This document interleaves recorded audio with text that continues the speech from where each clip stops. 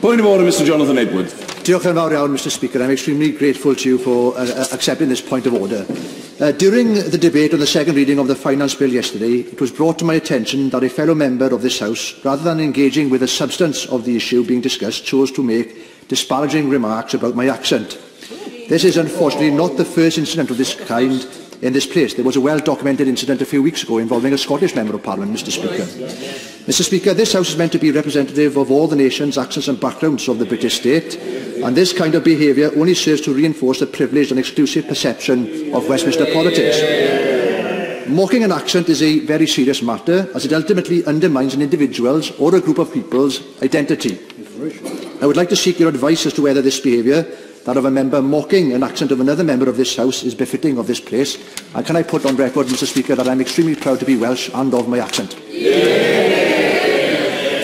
And I'm very grateful to the honourable gentleman for his point of order, and indeed to him for his courtesy in giving me notice of it. He's absolutely right to raise the issue, and not least in view of our recently expressed determination to treat everybody in this place, be that person a member or a member of staff or somebody working with members or other reasons present on the estate.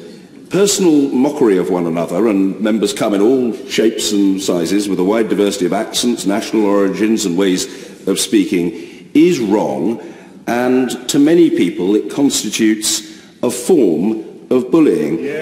I am the last person to deprecate good humour in the way in which we interact. I may on occasion myself have caused offence by my extraordinarily ineffective mimicry, for which I apologise. I have been known to seek to imitate the Father of the House, the Right Honourable and Learned Gentleman, the member for Rushcliffe, who's been a friend of mine for well over 20 years. As I say, my efforts at imitating him are usually pretty feeble, and they've always been undertaken in a friendly,